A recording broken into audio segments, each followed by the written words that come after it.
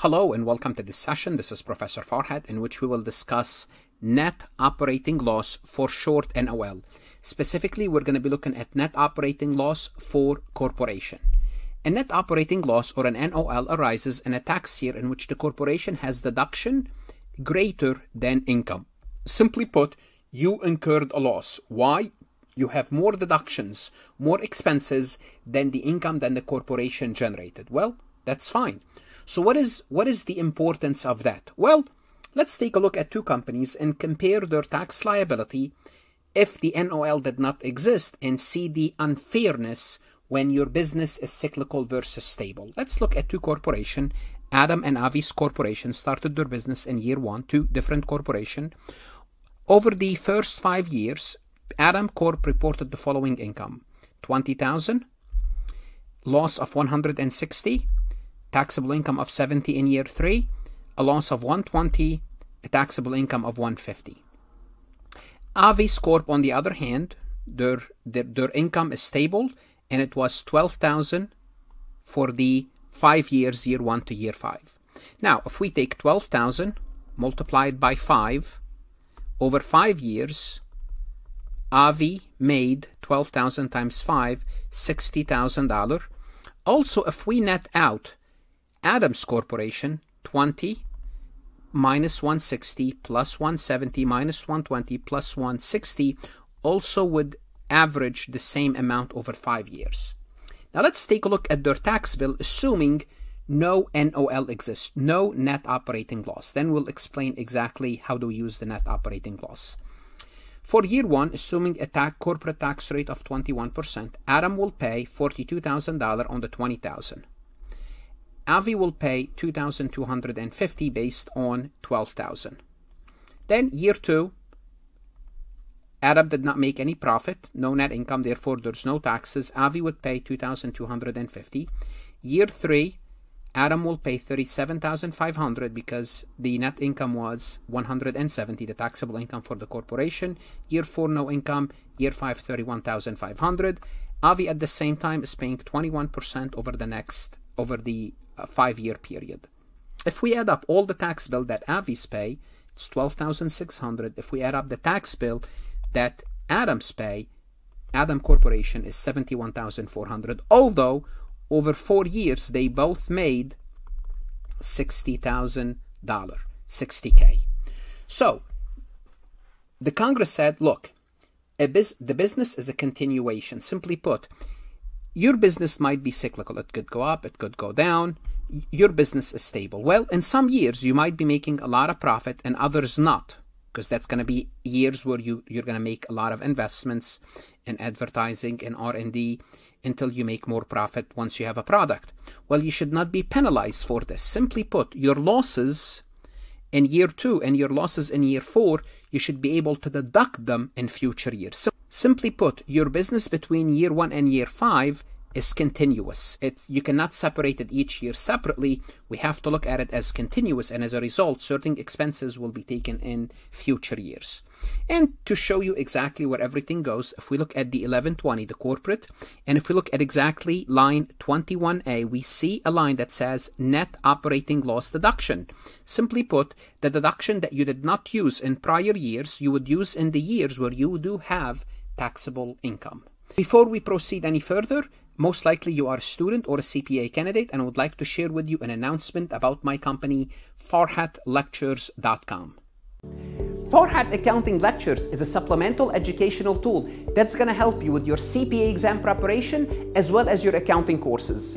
My CPA material is aligned with your CPA review course such as Becker, Roger, Wiley, Gleam, Miles. My accounting courses are aligned with your accounting courses, broken down by chapter and topics. My resources consist of lectures, multiple choice questions, true-false questions, as well as exercises. Go ahead, start your free trial today. No obligation, no credit card required. Following points must be given a great attention when determining NOL for corporation. You have to be aware of those. 1. An NOL carried forward from the previous tax year should not be deducted when computing the current NOL. Simply put, you cannot use NOL from year 1 to create an NOL in year 2. basically you're double dipping. So that's not allowed. 2, the dividend received deduction limitation. Now, if you don't know what dividend received deduction, just simply put, it's simply a deduction. It has certain limitation that applies when determining the corporate's taxable income are disregarded when determining the NOL. If the deduction of the total DRD creates or increase the corporate NOL. Simply put, if the DRD create an NOL or increase the NOL, you will disregard the limitation where you're computing this deduction. 3, and we'll work an example illustrating this point. But if you don't know what a DRD is, it just simply put, it's a deduction and it has certain limitation. The computation of NOL should be made before any deduction for charitable contribution. So you determine your NOL before you take your charitable contribution deduction. Just simply put, you cannot take your charitable contribution to create an NOL for you. A capital loss carried over or carried forward from the previous year can be deducted, however, against capital gains of the current year when determining current NOL. So you could use capital losses carried forward, but not NOL carried forward, to offset capital gain in this year in order to determine NOL. So that is allowed. Now, the best way to illustrate this is to take a look at an actual example. Let's assume for the current tax year, Mike reported gross income of $250,000, which included capital gain of $45,000. In addition, Mike received dividend income from XYZ Corporation, a 50% owned corporation, of $60,000. This is going to create a dividend received deduction. It also had operating loss of $260,000. This is for operating the business. So we're going to determine Mike's NOL for the current year, given that it had a capital loss carried forward of $20,000. We're going to assume that we have a carried forward loss of $20,000. Well, in determining the current NOL, Mike may deduct the capital loss carried forward against the capital gain. Remember, we have $45,000 of gains, right? That's included in the income, and this loss can offset those gains. That's fine. We can do that. In addition, Mike owns 50% of XYZ Corporation. Therefore, a dividend received deduction of 65% is allowed.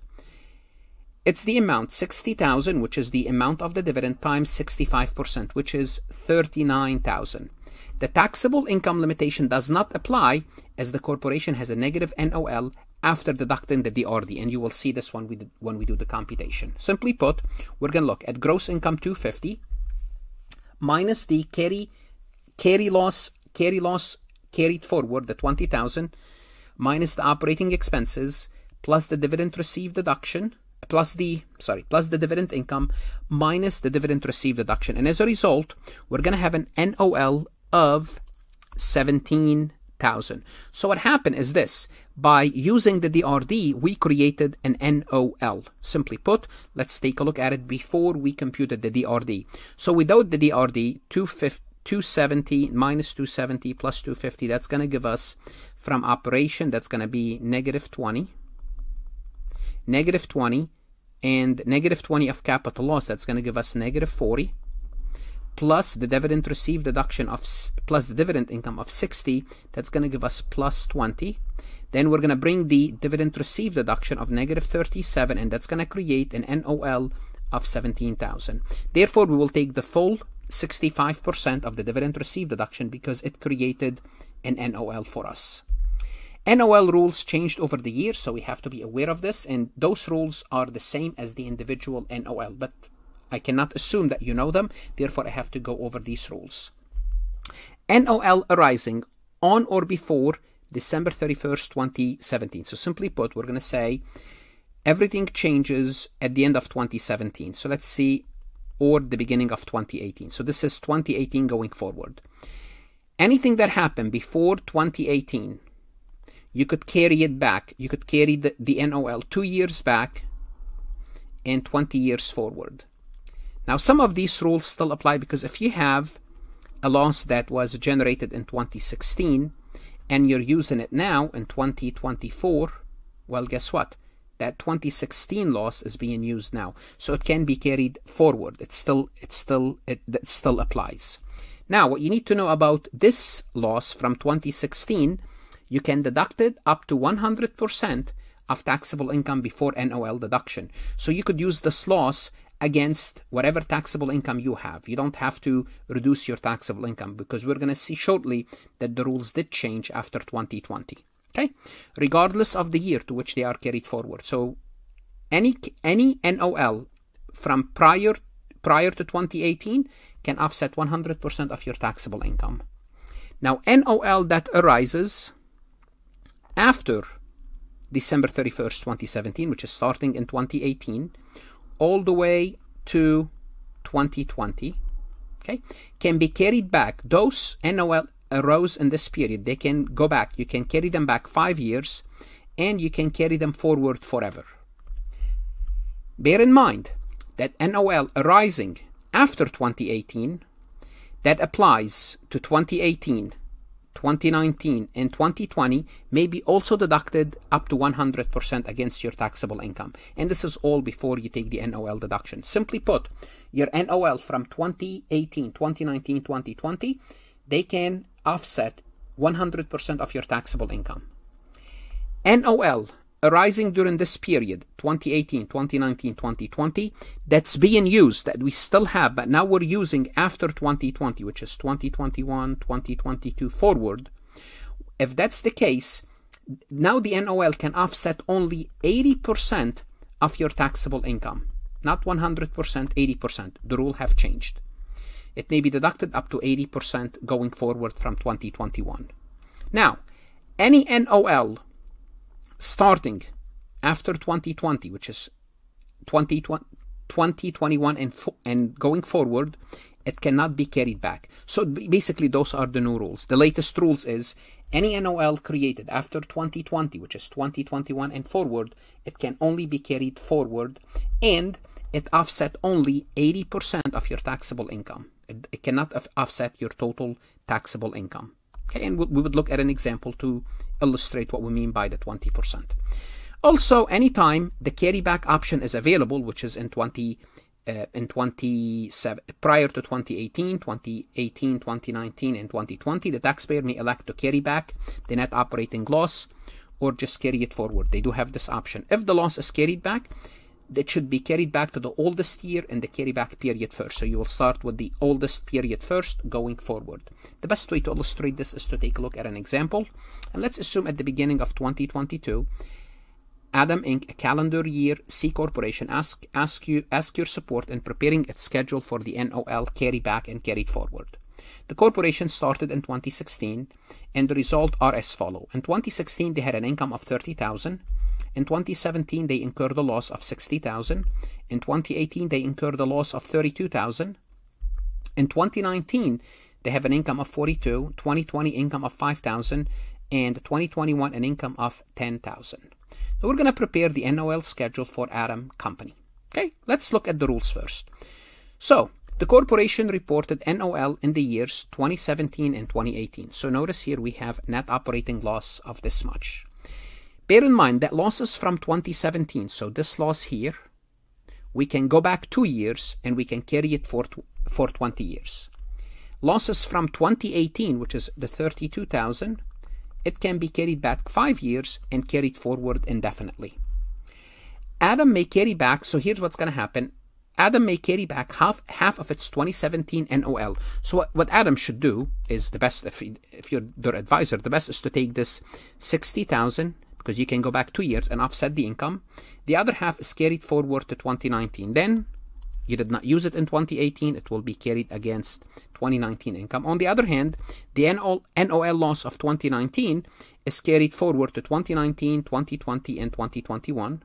Now bear in mind the deduction against the 2021 income, because the 2021, now we're in the past 2020, is subject to an 80% limitation. Don't worry, we're going to look at a schedule explaining everything that I just said, show you how we're going to find out how much NOL left. Okay, starting with 2016, we all see that 2016 we have an income of $30,000. In 2017, we have a loss of $60,000. What are we going to do with this loss? We're going to take this loss, file an amended return, and take back, eliminate this $30,000 of income and get a refund. We can do that, and we have $30,000 left for future NOL, remaining NOL from 2017. And for how long can we carry this NOL? For 20 years. In 2018, we incurred a loss of $32,000. Now we have two NOL. We have one from 2017 and we have one from 2018. The one from 2018, we could carry it back 5 years, but there's no need because we did not exist up until 2016, and we can carry it forward forever. And for 2019 and 2020, it can be used to offset 100% of taxable income, and after 2020, it can only offset 80% of taxable income. In 2019, it was a good year. We had an income of $42,000. That's good, but we don't have to pay any taxes. Why? Because we are carrying, if you notice here, we are carrying $62,000 of NOL. So we're going to be using the NOL. The first thing, obviously, which NOL you should use. I mean, you should use the 2017 because it expires in 20 years, right? The other one does not, but it doesn't really matter. But we're going to be using, get rid of this 30,000. So if we have 42,000, we're going to use 30,000. We still have 12,000 of taxable income. Well, that's not acceptable. We are going to go ahead and use 12,000 from 2018, 12,000 from 2018 to reduce our taxable income down to zero. And the NOL remaining after we take the 42,000, remember we had 62,000 in total. We offset 42,000 of income. We still have 20,000 of NOL from the year 2018. Now, 2019 we had an income of 5,000.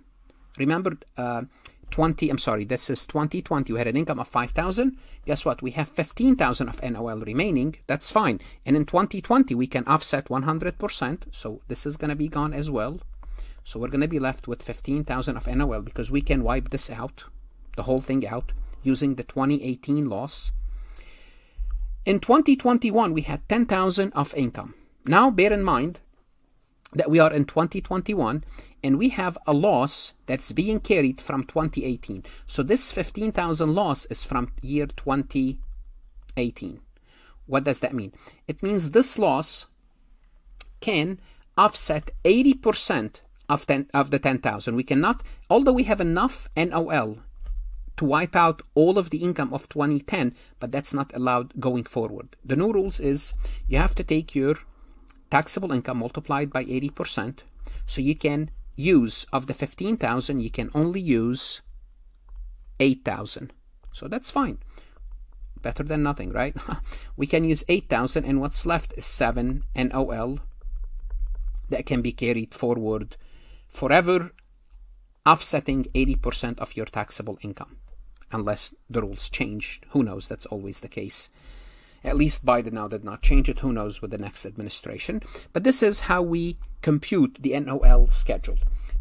Now also bear in mind, that I showed you this at the beginning, an NOL carried forward is accounted for as a regular business deduction, as I showed you on line 29A. Basically, it's a deduction. It's an expense. It's going to reduce your taxable income. What should you do now? You should go to farhatlectures.com and work MCQs, true, false. That's going to help you understand this topic better, whether you are studying for your CPA exam or an accounting student. You need to know this. Good luck, study hard, invest in yourself, and stay safe.